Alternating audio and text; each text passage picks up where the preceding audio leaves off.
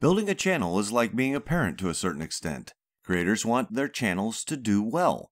They want to see their analytics grow. When first starting out, every small move forward is a big deal. There are many channels out there who can gain many times the subscribers that a small channel like this one has in total every single day. They get more views on a quick video made in just a couple hours on a whim than small channels like Roasted Opinions have over the lifetime of the channel. They didn't start out there though, and even the mighty PewDiePie still works to build more audience and make better content. That's the nature of creative businesses like this one: grow, evolve, improve, or die. Naturally, anything that interferes with growth is a big deal to content creators. For monetized channels, that interference hits them right in the wallet. For smaller channels still struggling to reach the fabled land where YouTube shares advertising money with them, interference often results in them just giving up. Most YouTube hopefuls quit making new content before they reach monetization, and even after the survivors reach that coveted monetized status on their channel, running that channel doesn't get any easier. Rather the opposite, in fact, what with devoting enough time to make ad-worthy video content for the rather small amounts that a creator receives as a monetized small channel. But when YouTube throws up more roadblocks to success, well, it's time for some discussion. For me, that means more roasted opinions, and this time I'll have to slow roast them.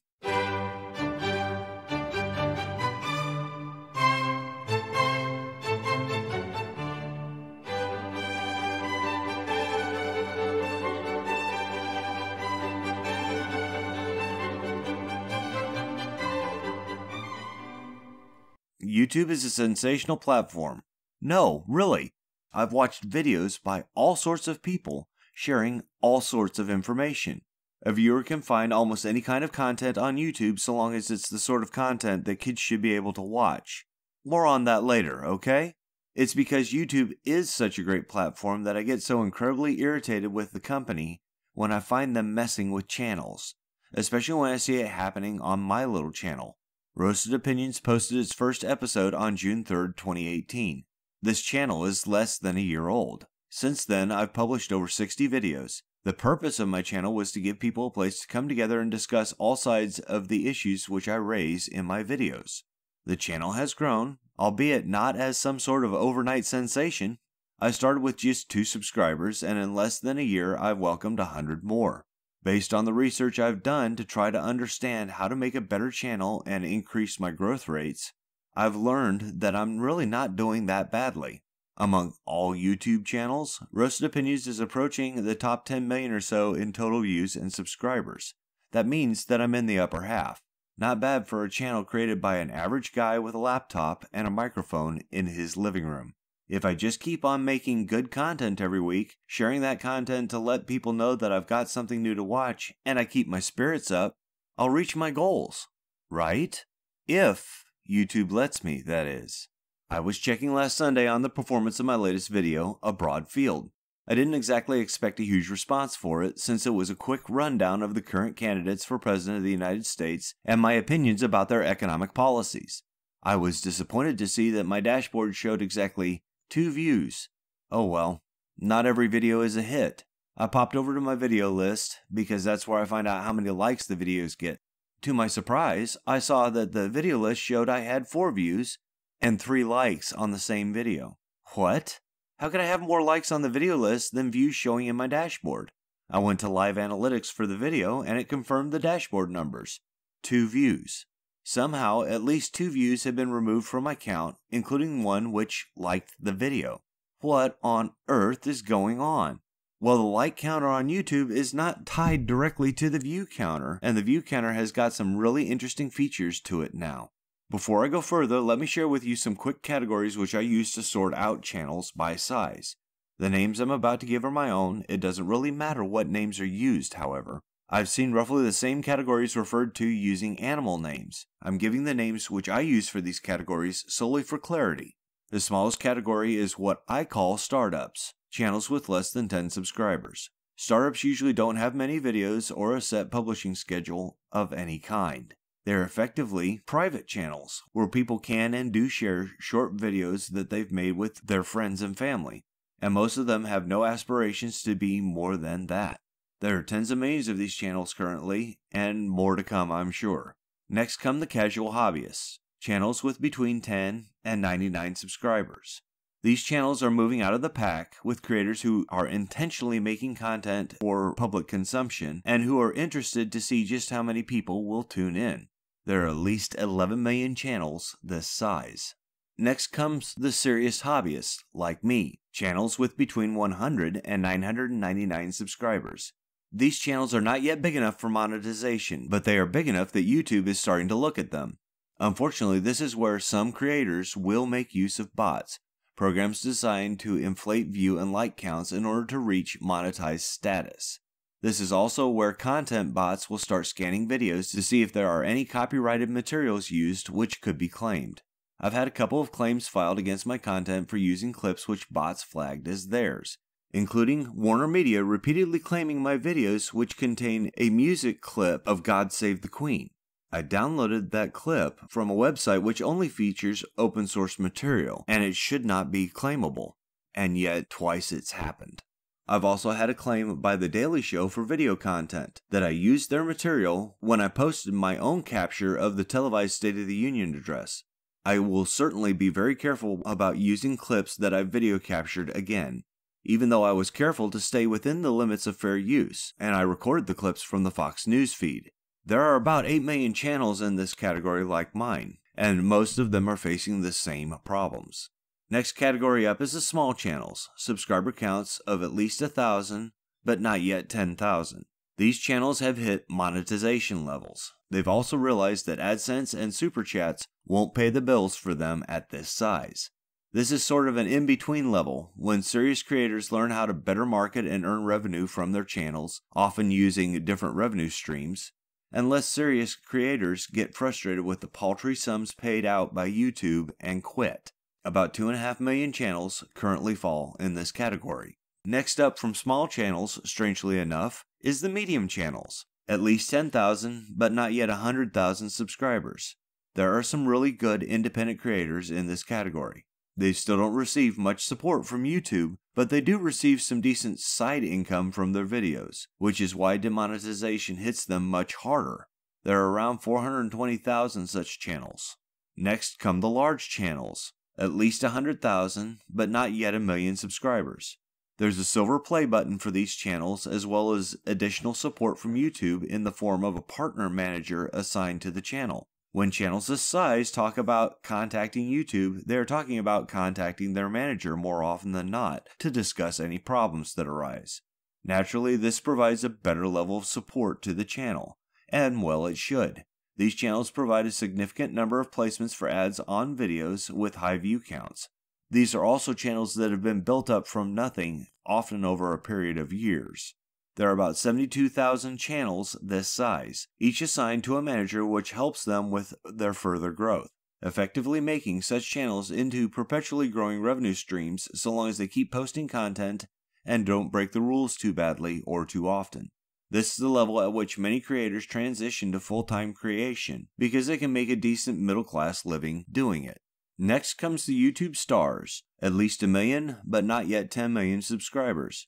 These channels are cash cows for advertising, and thus they get a gold button and VIP treatment.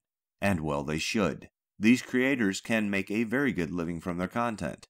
YouTube makes sure that the creators of these channels are very happy people, organizing events and helping them further cash in on their fame. That's incredibly useful for the creators because often at this level, they are having to bring on a sizable staff in their production company in order to keep making great content. As of now, there are around 8,000 channels this size. Finally, at least until either PewDiePie or T-Series manages to break the 100 million subscriber limit, there are the superstars, the biggest channels on YouTube, 10 million viewers or more. Around 200 channels have reached this rarefied air. YouTube takes care of these creators, helping them to deal with any issues which affect their channels.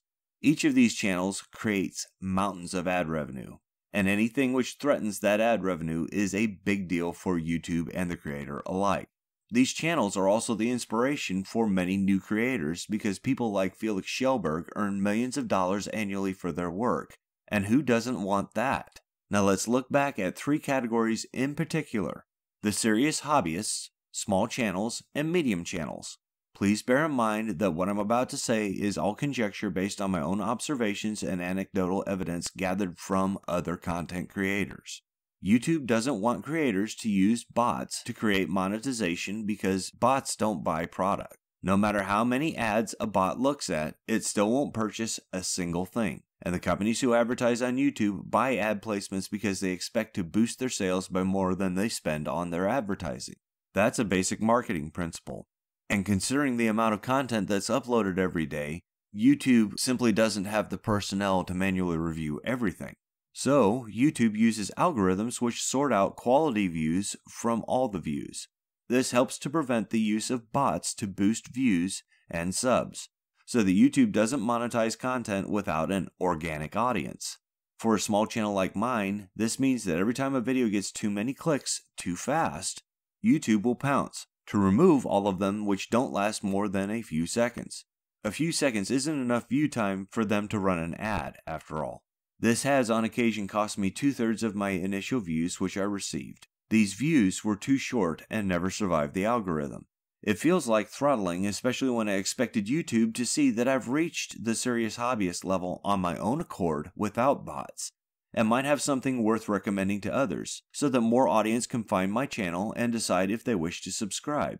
The recommendations are limited by the size of the channel, as recommendations are based on which videos are getting the most traffic, and small channel videos usually are not. Now, small channels also have to deal with a whole new sort of throttling.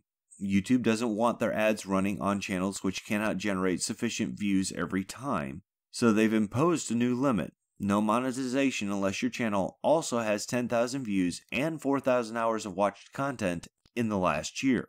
This eliminates another method of manipulating the system, buying subscribers. Purchased subs don't buy products any more than ViewBots purchase products. This has caused much discontent from those who have reached the subscriber mark but still cannot monetize yet, because they haven't got the view count or time watched that they need for monetization. It feels like there's no help for creators who have spent months or even years building up their channel to this level. The recommendations are still limited too, and that doesn't help these channels to meet the view and watch time categories that they need. When they do monetize a channel, YouTube doesn't pay out until a channel earns $100 in revenue either. If a channel is monetized and only making $10 or $20 a month, this means that checks will be very slow to come. And keep in mind that creators at this level are typically doing semi-professional to professional level work with professional or semi-professional level equipment in order to squeeze out these meager leavings which won't even pay for their investment.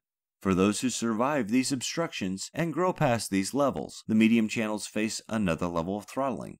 Having proven that they can attract both subscriptions and quality views, medium channels now have to deal with subscription scrubbing and limited status. Now, subscription scrubbing is the process whereby YouTube decides, just like with views, which subscribers are quality subscribers. If a channel's subscribers aren't tuning in for every video, YouTube's algorithms will stop recommending that channel to the subscriber. If the subscriber doesn't notice that YouTube is not notifying them about that channel, then YouTube will eventually remove the subscription. For channels which are struggling, that can prove to be a massive discouragement. I've seen subscribers disappear before from channels to which I've subscribed. I've even had to resubscribe myself to a few channels which I didn't know were still making content despite activating the notification bell for that channel. Remember when I mentioned kid-friendly content, right? Kid-friendly is an accurate description only if one considers advertisers to be kids. It's advertisers who decide what's acceptable content, ostensibly to protect the kids, but in reality to protect their brand and their sales. YouTube doesn't want to offend their advertisers because that's where their money comes from, so they place videos which might have questionable content in limited status or even label it unsuitable for advertising. Limited status videos don't run ads very often because advertisers have to notify YouTube that they're fine with ads running on limited status videos. Videos marked unsuitable for advertising will receive no ads at all. Again, YouTube has to have algorithms handling this because there are too many videos uploaded every minute to check them all manually. That would be a problem if the videos were flagged once by the algorithms and then manually cleared and good to go. Unfortunately, the algorithms have a habit of flagging videos for limited or non-monetized status repeatedly, even when they have already been manually cleared. That virtually guarantees that no ads will run in the critical first 48 hours. No money will be earned from that video, and channels which push the boundaries of what's acceptable content to YouTube will earn next to nothing. They will also be moved down the recommended list because YouTube recommends videos which can run ads before they recommend videos which can't. A content creator with 30,000 subs, which runs a video with limited status, will find their video recommended like their channel had 3,000 subscribers. The same creator posting a video that's unsuitable for advertising will see recommendations more like they were a 300 sub level serious hobbyist. What's more, everyone uses shortcuts, and even the YouTube algorithms are no different. If a channel uploads too many videos in a row which are placed in limited status, then the channel will see every single video automatically flagged for limited status regardless as to the content of that video. The channel itself seems to be flagged by the algorithms, and YouTube seems less likely to reverse flags on these videos than on an occasionally incorrectly flagged video from a channel that is not having problems. I'm certain that if this is true of limited status, then it's also true of unsuitable status. It would only make sense that the algorithms would also use other data that they've gathered, like the number of times that a channel has videos claimed for copyright violations or flagged as offensive by viewers. That means, of course, that just like view bots and subscription bots can skew the system in favor of a channel, claim bots and brigading attacks by people who are offended by different points of view can destroy a channel in no time at all. Remember, too, that those partner managers don't get assigned until a channel reaches that silver play button status either. There's no real incentive for YouTube to restructure the system to take care of serious hobbyists, small channels, or medium channels, and a powerful incentive not to change how things work on YouTube. Money. Now, I can't prove anything which I've just said. As I told you before, this is conjecture based on observation and anecdotal evidence which I've gathered. But if you are on Twitter, ask the Britisher, Shannon Gibbs, or Peach Bailey about the effects that the algorithms have on subscriber counts and views. Ask any number of independent creators about these problems, really, for you can find throttled channels in every genre. The real problem is not that YouTube wants to make sure that its content is suitable for advertising. That's understandable. It's that YouTube is listening to the wrong people to decide what content needs to be filtered out. YouTube is social media, and research shows that the most active voices on social media tend to cluster at the extreme ends of the spectrum, both politically and socially. Moreover, the voices on the left outnumber the voices on the right by 2 to 1, exaggerating the actual split in distribution on the political and social spectrum for viewers and ignoring the middle-of-the-road consumers. Content is deemed problematic by the loud voices on the extreme ends, and they report content in groups. This flags down channels whose only offense is holding the wrong opinions or showing support for another channel who is running into trouble from the fringe lunatics. The second group of people to whom YouTube is listening is major media companies. YouTube has signed partnership deals with those companies to increase their profitability. The media companies are placing video content on YouTube and linking it to their websites. In other words, tons of professionally produced content that's already on hand for these media companies is posted many times a day to channels which have an instant following brought over from the legacy media. Those major media companies are competing with the largest independent content creators for views, and it's been ugly for a long time. Do you remember those claim bots I mentioned? Well, the major media outlets have them, and they are claiming everything that they can from other channels. Warner Media owns CNN and its associated channels, for example, and CNN is on YouTube. Warner Media also owns an extensive catalog of music, television, and motion picture rights, and they have been filing claims left and right. Name a channel which uses video or music clips, and I'll bet you that you will find at least one copyright claim on their content which they've had to fight under fair use. Ask Steven Crowder about this. He's a YouTube Gold Button VIP, and he's currently fighting to keep his channel alive due to a triple hard strike filed against him. Even with the VIP assistance offered him by YouTube, Crowder may still lose his channel and has announced that he will have to fight the strikes in court. Louder with Crowder is a 3.7 million subscriber channel. It gains more than 2,000 new subscribers daily and is in the top 2,000 channels by size. His videos have about 800 million views in total. He's not as big as CNN, of course, but the daily view counts of CNN and Louder with Crowder are roughly comparable. In other words, Crowder is direct competition for CNN. Interestingly enough, the 3 hard copyright strikes which were issued to Louder with Crowder were filed by Warner Media Group on a parody video. Now this could certainly just be a coincidence, but it seems that Steven Crowder is facing an attempt to shut down his channel by Warner Media Group, his direct competitor. That raises another question which I have to ask though. Since copyright claims can result in control of videos being transferred to the claimant during the critical first 48 hours, why are the claimants able to monetize that content for themselves based on the size of their channel, even if the content was already determined to be unavailable for monetization to the creator?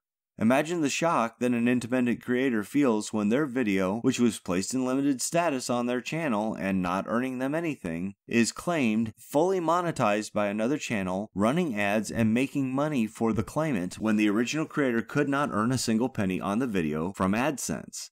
It's yet another reason that YouTube is full of highly discouraged independent creators. YouTube needs to remember that independent creators are the heart and soul of their business model.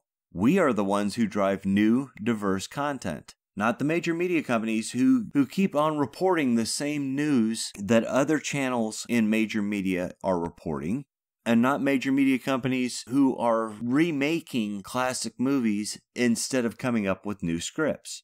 We are the biggest reason why Google saw quarter after quarter of 20% or better growth in ad revenues, and allowing major companies to squelch us is why YouTube may have seen a significant slowdown in their ad revenue growth in the first quarter of 2019. Oh yeah, you might have heard about that. When Alphabet reported their earnings to Wall Street on April 30th, the slip in ad revenue growth which they had to report provoked a huge sell-off of Alphabet stock. The value of that stock dropped 7.7% in the single day. Alphabet lost billions of dollars of market capitalization because of it. Now, some analysts will tell you quite sincerely that it's just a loss of faith in online advertising by the traditional brick-and-mortar advertisers, and it's likely to pass. But why would Alphabet allow the advantage of independent creators discovering uncharted territory in online content slip away from them? Steven Crowder may have a huge channel, but he's still an independent creator. This lawsuit could wind up becoming a landmark case in which independent creators will finally reverse the trend of constantly shifting expectations from YouTube and interference by major media companies. Do the agreements between major media companies and YouTube constitute a violation of antitrust law through the restriction of market access to their competitors, which is going on? Does YouTube have the obligation or even the right to determine if content is covered under fair use laws? Or should a judge be making those calls? If YouTube cannot make this determination, then who should? It's your choice, YouTube. Your company was based on innovative models. We're going to keep fighting for our channels, though.